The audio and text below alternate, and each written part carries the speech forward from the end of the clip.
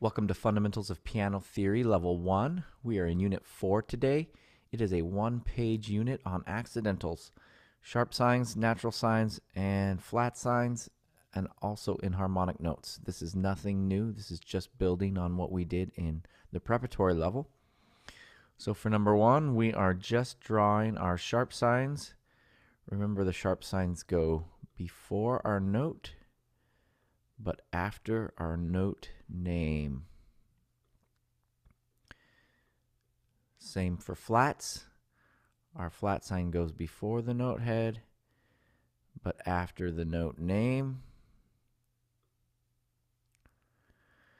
Also remember that the placement of the sharp is super important, and the placement of the flat.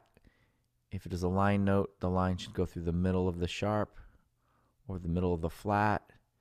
If it's a space, the sharp should go in the space. Okay, natural signs. Natural signs cancel out, so we have to have the natural sign canceling out after in the same measure. Now, enharmonic notes are notes that sound the same but are written differently. They should not be more than a step away. So G flat can also be called F sharp. Make sure that they're not more than a step away. We can't have a skip enharmonic note. And we'll learn more about that later. Okay, that's it for Unit 4. Go ahead and get that done and upload it so I can grade it. Thank you.